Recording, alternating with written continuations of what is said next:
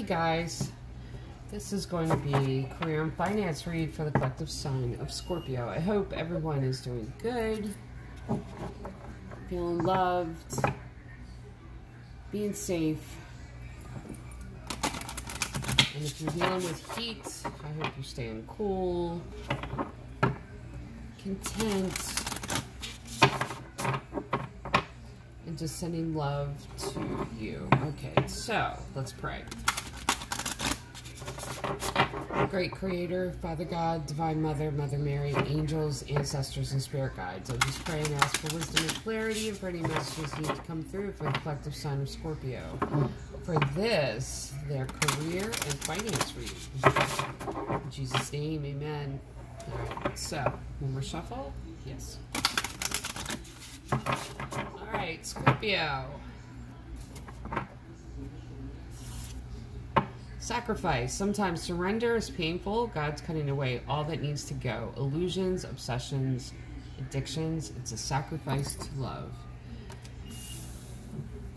One more card.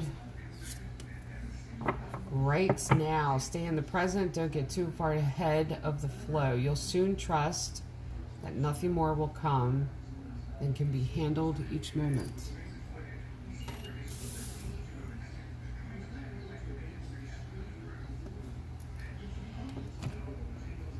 Okay, listen, if you're going back to school, and which is altogether possible, a lot of people do that. If you're going back to school,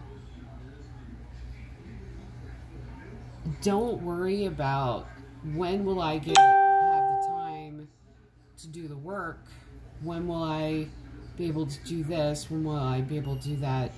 Sacrifice too when it comes to training, job training, going back to school, it's worth it. Honestly, it is. So you'll actually get into a rhythm once you are in school. Once you start classes, you'll get into this rhythm, you'll get into a flow. Don't worry about it. Don't worry about it right now. Right now is not the time to really preoccupy yourself with it, especially if you've just signed up to return to school. Really direct your attention toward maybe setting a schedule for yourself. Get yourself on a certain schedule to where you always have study time. Online colleges are designed to where they give you ample enough time to do the work, and then they stretch it out over the week. So, I mean,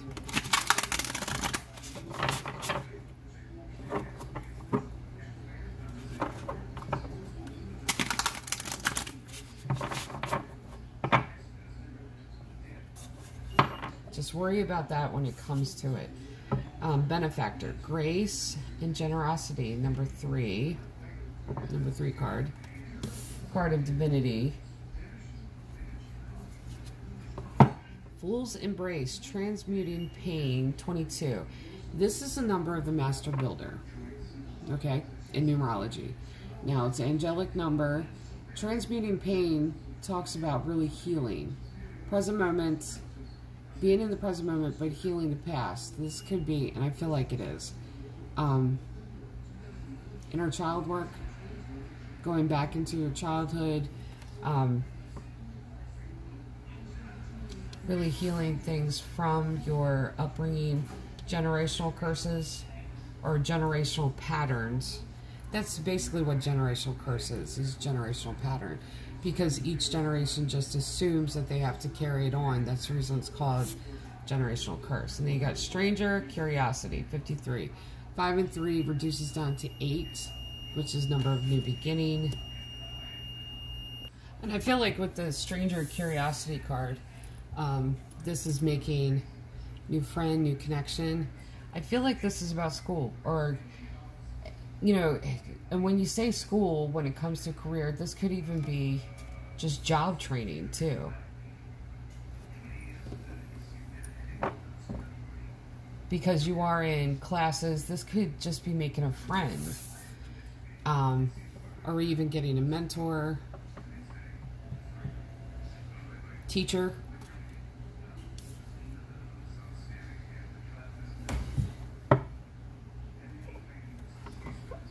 The benefactor, though, I like that because that's really, if you are going to school, this is really having the financial support. Hell, it could even be like grants and loans, and because when you think of benefactor and the grace and generosity,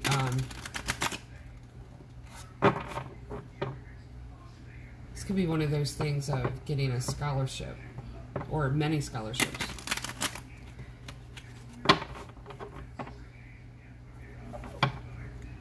But I feel like someone is there really being supportive of this change that you're making for your future. Yeah, there's the Fool again. Fool's embrace, and you got the Fool. This is taking a leap of faith into something new. Into the unknown, somewhere, it's new territory where you haven't been before.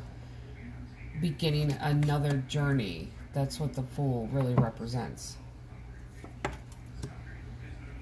So you got the Fool, Queen of Wands, Hierophant, Strength, Ten of Swords, King of Cups, the Moon, Queen of Swords, Eight of Pentacles, and the Empress. Okay. I just want to say this here.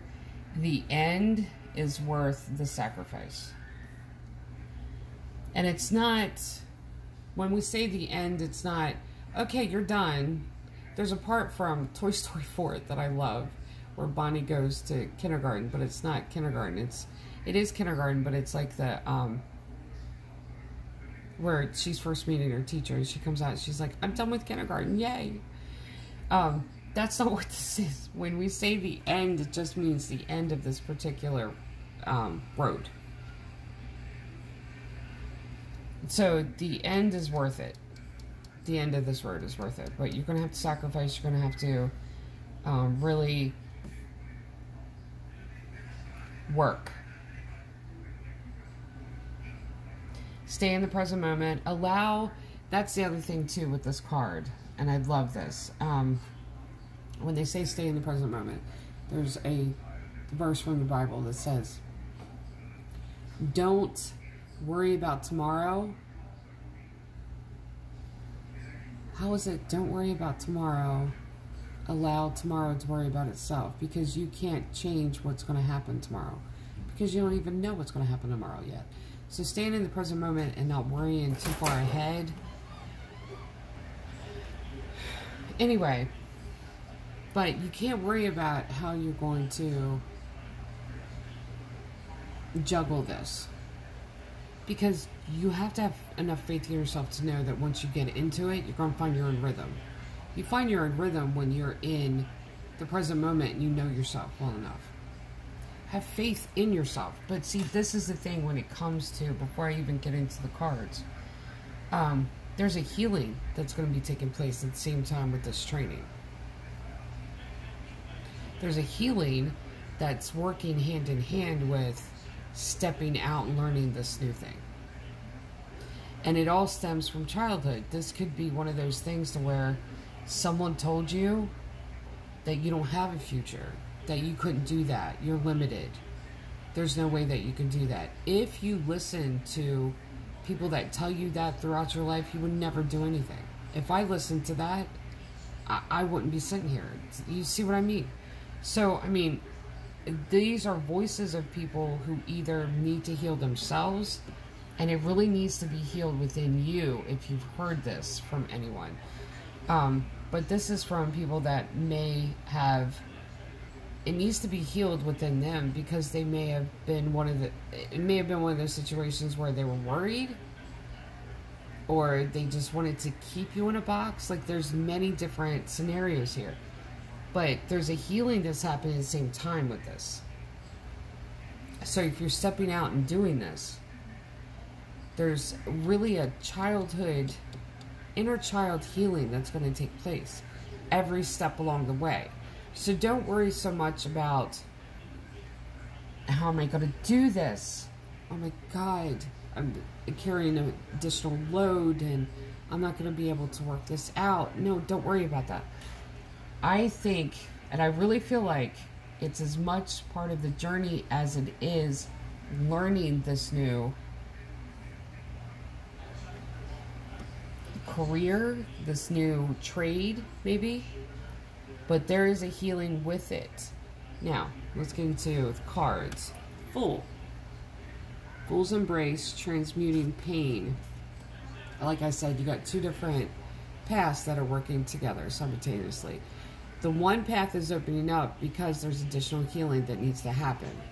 So that's the reason both paths are kind of, I would say they're on top of each other. Like you're walking both simultaneously. So you're jumping out into this training, vocation, career choice, maybe. I feel like it's school, like you're learning, and it could be just the training part. At the same time, you're in this healing journey too. The Fool card talks about a new path opening up, the Fool's journey. The whole tarot deck is about the Fool's journey. So this is there's two different purposes for this. By you breaking out of these restrictions that other people have put on you, you're healing the past and really going to be able to take a deeper look at what's kept you locked up. And you're going to be able to fly. So you're breaking out of a cage so that you could gain your wings, so that you could go and you could experience and live life. This is a really growing, it's going to be a growing period for you. Queen of Wands, Sagittarian energy. This is speaking your truth, being your authentic self, embracing who you are, stepping out and taking charge and really saying what is on your mind.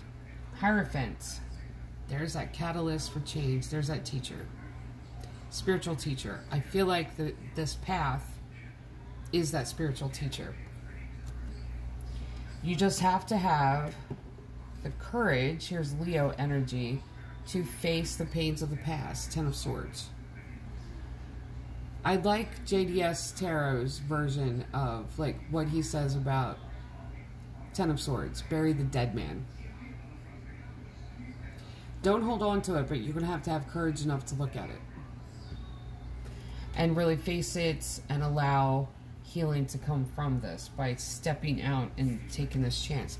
King of Cups. I feel like this is your energy. Now the reason I feel like this is your energy, in which of course you're a water sign, so I mean, but I feel like this is gaining a new love and appreciation for yourself.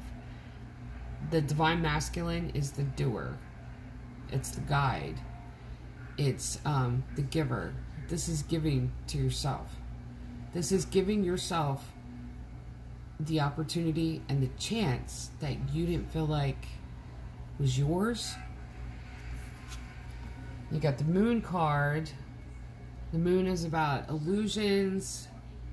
The sun illuminates everything. The Moon still holds things in shadow. It's also about your intuition. And it's about knowing yourself. That's divine feminine energy. So you have divine masculine energy, divine feminine energy. This healing is going to be a balancing within yourself. Because not only are you going to be able to give yourself this opportunity to try, this could even be trying again, but you're going to be receiving that attention and that appreciation for yourself. Be sure to stop along the way and say, look how far I've come. Look what I've accomplished already. Look what I've done. Queen of Swords, stand in your power. Eight of Pentacles, I love this. Stand in your power while you are working on yourself. Now, last card in the deck, or well, last card in the deck, last card in the spread. Empress. The Empress is the embodiment of all four of the queens. She is also mother of the tarot. She is creative force in the deck. She is perpetually pregnant. She is creating new life for herself. She goes through a gestational period. When you talk about the Hermit card, the Hermit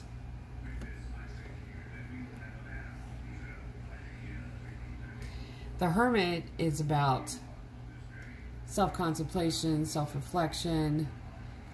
I looked on the bottom of the deck. On the bottom of the deck, the Lover's card. It's about choice. And now every time I see this card, it's about choosing yourself, choosing to love yourself, choosing to take a chance on yourself. The Empress is really about creating a new life and writing your own story. A very creative energy. You have the ability to tell yourself what kind of life that you want to lead. You do.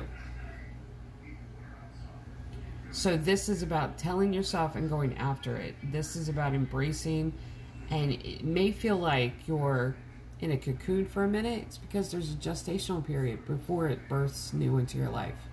So for the collective sign of Scorpio, this is your career and finance read. Love and light.